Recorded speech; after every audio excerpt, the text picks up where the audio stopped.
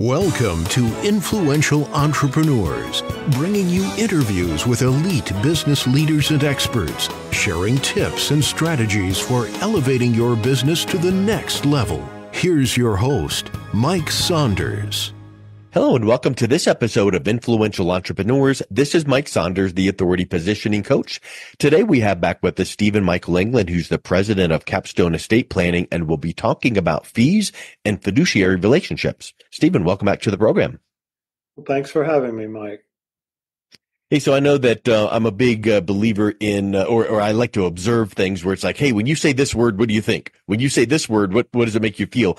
And the word fees, how many times do we read our cell phone bill, our power bill, and go, what is this? And you just throw your hands up going, I'm just feed to death and fees all over the place. So this is a huge factor of leakage in finances. So I'm excited to talk about this and then how you correlate that in with dealing with your clients in a equitable relationship. So let's get started first with, you mentioned fiduciary relationship. Let's define fiduciary. What is a fiduciary and why do clients need to understand what it is and why their advisor must be a fiduciary? Well, let me first tell you that, first of all, I am not a fiduciary. I just want to tell you that up front. I'm 65 years old. I started in the business in 1982. And do you know, Mike, when I started, and at that time, and for a long time, there was no such thing as a fiduciary. So this is a newer phenomenon. I'm not sure when it started. A fiduciary is where an advisor, and they have to, be licensed to be a fiduciary, but they legally have to put your interests. They legally have to put your interests above their own on these investment decisions. So it's been marketed quite well, but I love this story of a man I talked to who is just a few years older than me, who lived down in Texas. And he said, Steve, he said, I need a fiduciary. He said, I don't know what a fiduciary is, but I need a fiduciary. And I love that. But he knew he needed a fiduciary. And yes, you do need a fiduciary because they legally have to put your interests ahead of their own. And many advisors that aren't, they don't have that same level of responsibility. So it's the highest level of care to the consumer. And I work with several lead fiduciaries. They're, some of the top fiduciaries in the United States, and I try to match up our people with fiduciaries. So I'm part of a team. Perfect. And I'm a coordinator. But yes, you need a fiduciary today. And if you don't have one as part of the team, then you're with the wrong group. And the other thing that you mentioned was fees. Well, the fee world has changed, Mike. So I would compare this almost like to real estate commission. For years and years, real estate commissions stayed about the same as 5 or 6%. And nowadays, you see groups do this exact same service, same advertising, really almost the same thing for maybe half the cost. And so real estate commissions, and even some of the laws are changing, but real estate commissions and fees are coming down. And so the same thing on the investment area. There are so many groups, though, that are still under the old way of doing business, and they charge. They charge quite a bit. So they may have their management fee, and many times they put you in mutual funds, and there's mutual fund fees. And then sometimes there's variable annuities, and those have fees upon fees upon fees. So you have a big difference between some of the, I'm not sure if I'm supposed to name names, but if you had like a T. Rowe Price or Vanguard or Fidelity or Schwab, some of these big groups have very low fee structures. Now, none of them do business for free. I don't think any of them are nonprofit companies. They all make a profit. So there'll be some fee somewhere. But some of the traditional money management groups and their layers of management and just how they're structured, offices, etc., they have probably double the fees. And so we're seeing that a lot of people are really fee conscious, and they're very smart in doing so, because fees can make a 30 to 40% difference in the growth of your money. Yeah. Wow. It's amazing. You wouldn't think it was that high, but fees can make a huge difference uh, in your retirement plan. So the way I look at it is, and I've looked at it this way ever since really we had the pandemic, is that some people are working in a fashion where they can have lower fees. We have in our group, and where we keep our costs down so we can keep the costs low for the consumer. And then when you're dealing with a fiduciary, you're paying a flat fee. You're not, paying every time that you make changes and buy and sell and all that. Yeah. So they're making money. The fiduciary is making money when you make money. So if you make money, they're making money. You're on the Yeah. same. Because back in the old days, the quote unquote stockbroker, when they call you up with that hot idea and move money into whatever that it is, then it's shaving off a little bit of commissions off of that because they get paid. And then next week they got another idea because they keep generating commissions. So that's a good point there. But then the other fees, if you can look at and understand fees, that's going to really help save, like you said, 20 to 30% or whatever that number is. That could be monstrous over time. Well, I see it all the time because we do evaluations that we call it an EKG, but it tells you what the fees are, the stated fees and the hidden fees, but you know what the real fees are. And one was just completed from a very prominent person who retired from the post office, and the company that he was with, which is a household name, and they have offices in every nook and cranny. I won't mention their name, but his total fees were approximately 24,000 a year. Hmm. And so we're talking about the fees from the investment group, and then they had the mutual fund fees, and Right. they used mostly mutual funds. And then he had several variable annuities, and the variable annuities have mortality and expense fees and other fees. They're probably the highest fees.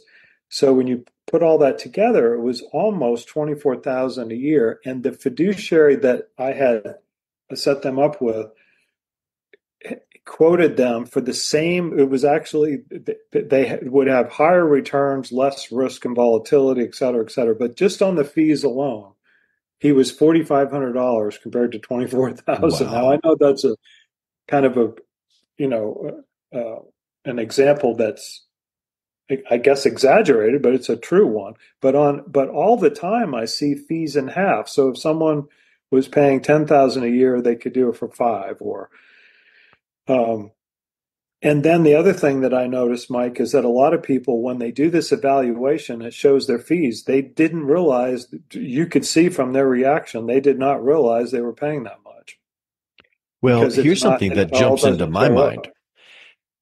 That scenario that you mentioned about the whatever 24,000 or whatever that one is. And I don't care to know exact numbers, of course, but hypothetically, that person may have been told or looked at a statement of, hey, your rate of return on your portfolio last year was X, whatever that rate of return number is. But in reality, the net return was way less because of those 24,000 in fees. So the client is hearing in their ears and seeing with their eyes and going, oh, I made a rate of return of whatever that bigger number is because that's what the portfolio brought in. But then the true net goes in their back pocket, so to speak, was way less. And when you look at that rate of return, it probably would be paltry. It's so true. And then some of the fees, it's not the client's fault, but they don't really show up. So we call them hidden fees.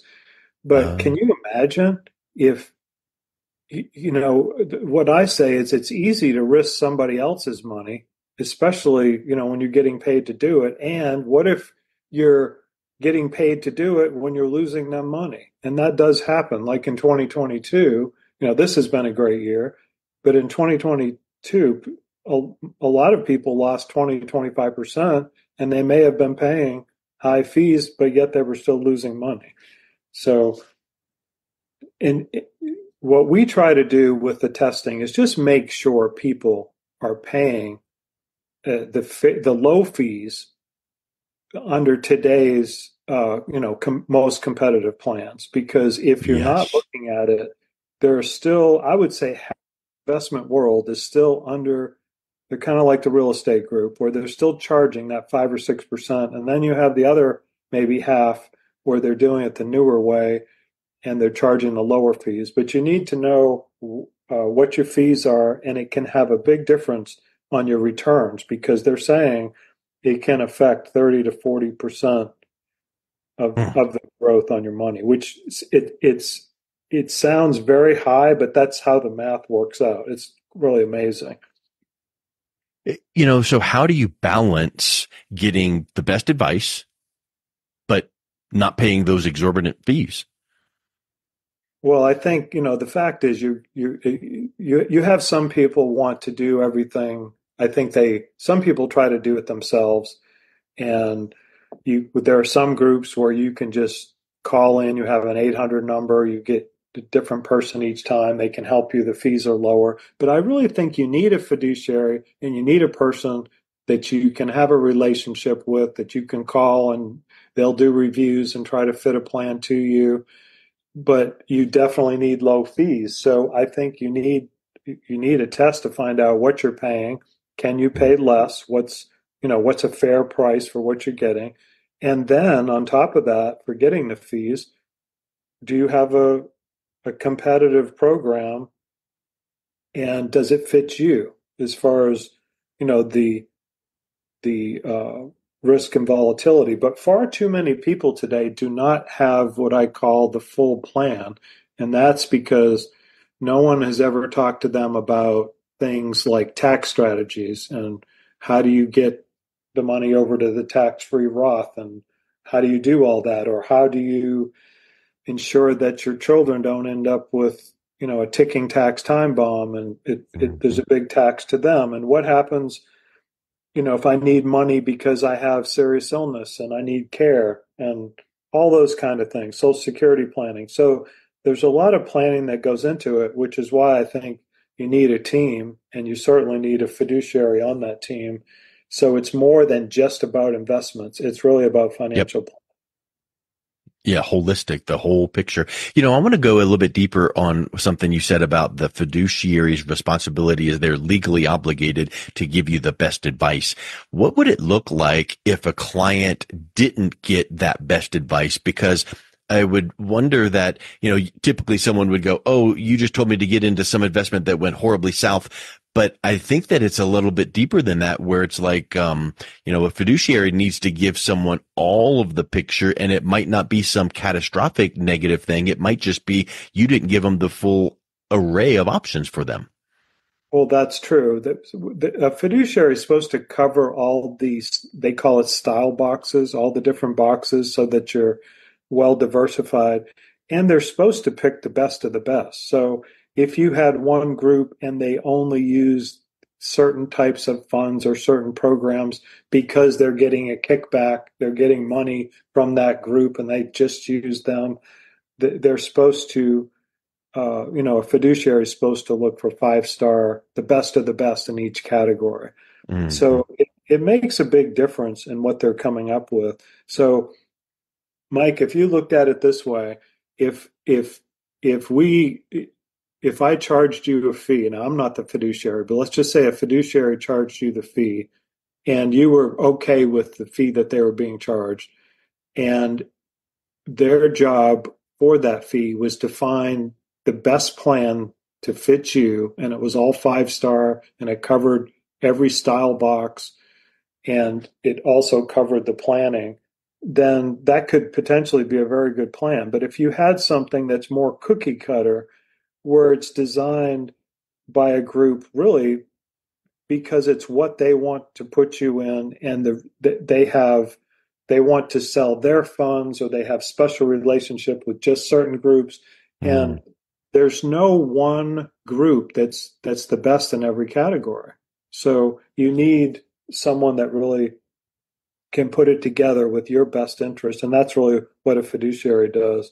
So it it's really needed. When you have one that isn't, what tends to happen is they put their own interests above yours. That's Yep. what happens. Because they know they got a little bit better compensation on this versus the other one or whatever. It's not necessarily that you're going to take a horrible hit. It might just be the advisor is getting something better. So that really clears it up a lot. And the bottom line is it's legally their responsibility. So it's not just like, oh, just keep it in mind when you work with a fiduciary like who's on your team. Now all of a sudden they're like, I have to do this or else I'm in big trouble. So let's talk a little bit more about that team. Because Stephen England is a smart guy, but you don't know everything about everything. And if you can bring in experts to fill in the gaps and provide that great overall comprehensive service to your clients, that team approach really is powerful. Mike, when you said, I don't know everything, my wife, Cindy, who I've been married to 35 years, she tells me that I don't know everything. Right. And she'll say, listen to your wife. But no, it's true. Today you need a team. I've been in the business a long time, so I have I've seen a lot of things. I have a lot of experience, but I'm not a fiduciary. I don't do that part. So to me, you need someone such as myself who's seen a lot. You certainly, the worst thing that you can do is have someone that's, let's say, younger trying to design something that they would pick out for them. And here you are in retirement. They might want to Yeah. do things a little different. You think about, decisions and how your children do things versus what you want. So I'm at the age where of most of the people that I talk to. So I understand what they want and I can relate to them. Let's put it that way. But you need a fiduciary. You may need estate planning. So there may need to be for, let's say, legal documents, an attorney brought in, or a CPA or a tax specialist brought in, or other professionals. So you need someone who can put it together. But on the investment side, you certainly today need a fiduciary. And what we see is that fiduciaries are talked about, but still, I would say 70% of the people I talk to are dealing with people that, for instance, Mike, if they're in a 401k plan at work or they still have a 401k, they they can't give them investment advice. So they have no one helping them. And then you have money management groups who they have the licenses to do stocks, bonds, mutual funds, and put them in certain things, but they're not fiduciaries, and the company is not set up to work in that fashion. So you really need someone who's a fiduciary, but is really on the independent channel, so they have access to everything that exists out there, and they can put That's together, an A That's plus. another big one. I came out of the mortgage industry and I know that it's probably the exact same in what you are mentioning there. If you worked for a bank, let's say, you only have a certain number of products to offer, and you might be sitting in front of someone needing a certain mortgage loan that you cannot offer, but the independent broker down the road, they can do anything. So you, as a independent advisor, you're not captive and you're not structuring certain recommendations only on what you can offer through your captive provider. Stephen England can provide anything that the client needs because you're independent. I think that's a pretty big aha for people to realize. Right. So, as an example, and you could look at any type of, I've looked at either auto, homeowners insurance, or car insurance, or anything, and it's amazing. If you shop around, you can see big differences.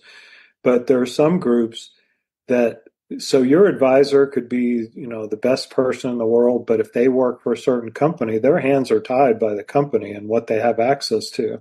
And you'd be very surprised, and the average consumer would not know, that a lot of investment groups maybe only have access to half of what's out there in the marketplace Wow. for investments. And so they're not shopping around. But for instance, on my end, if someone needs income and they want a pension type guaranteed income, and I shop for that, I can shop with every company out there. So the only thing that limits me is I'm going to pick a high quality company. But So that's going to be the standard. But within that, all the high quality A-rated companies, we're going to try to find the highest income, the highest guaranteed income. And can you imagine if I only had one or two? So Right.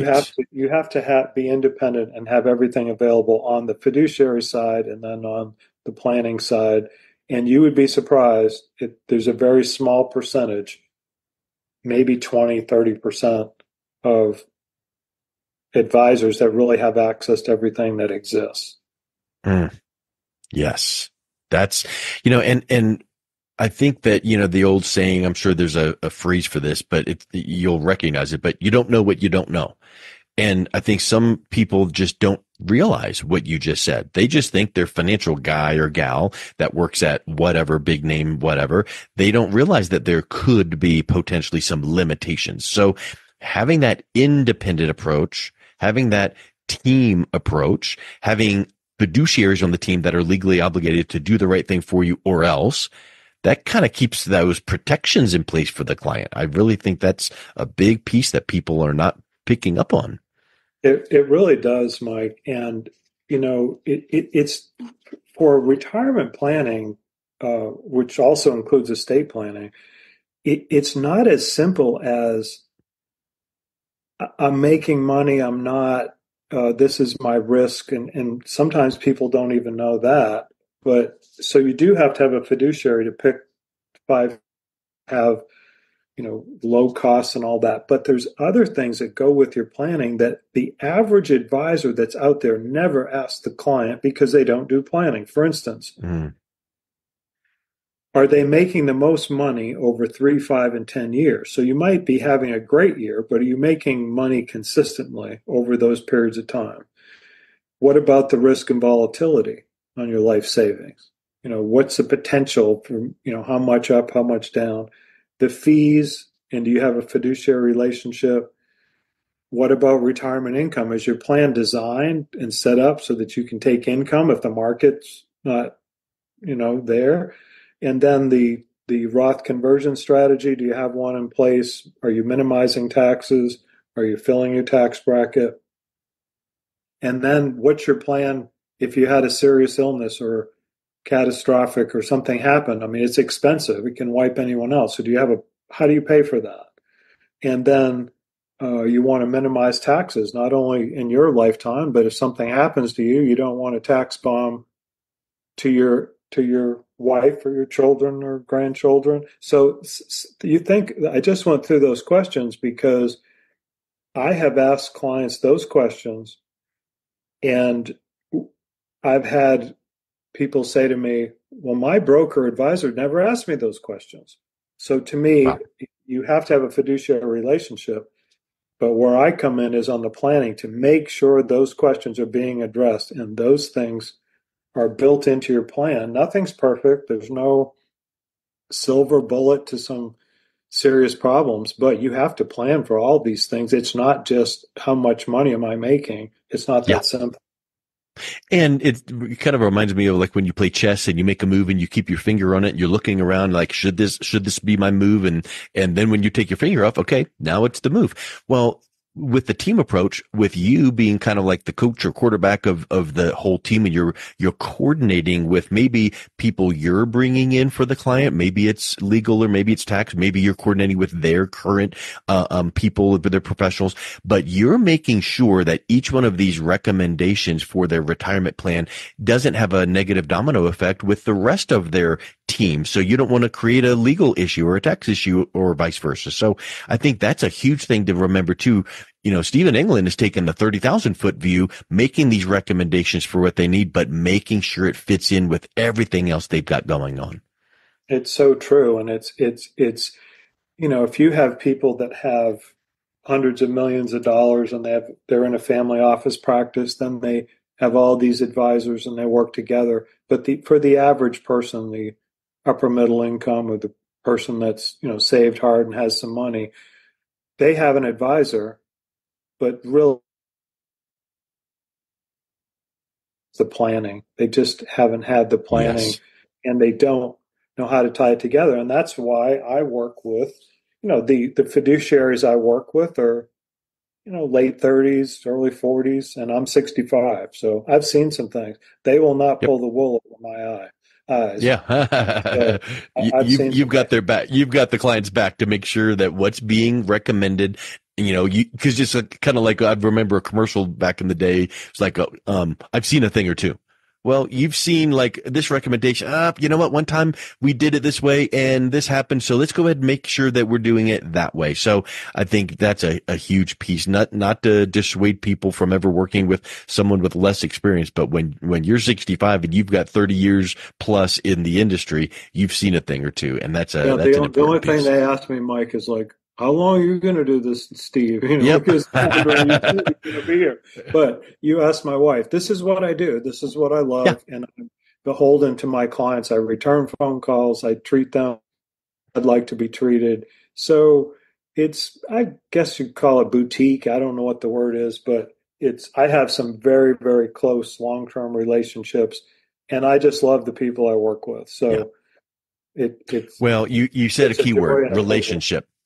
You It's you all you about that. build relationships. You're not looking at, people aren't dealing with a robo advisor where it's like set them up, knock them down. Here's your plan. See you later. Goodbye. You're building long-term relationships. I resonate with that. That's how I treat my business. And I think that your clients can just tell that in just how that you're interacting with them. So that is just spectacular. So I think, Stephen, if this is a concern for some people to go, ooh, maybe I need to make sure that I'm getting as little fees as possible to make sure my returns are strong and working with a team that has my best interest at heart. What's the best way that someone can reach out and connect with you? They can email me at steve@capstoneestateplanning.com. Excellent. Well, I will also put the link to your website in the show notes. And thank you so much for coming back on. This has been a real pleasure talking with you today. Thanks so much, Mike. Great to talk. You've been listening to Influential Entrepreneurs with Mike Saunders. To learn more about the resources mentioned on today's show or listen to past episodes, visit www.influentialentrepreneursradio.com.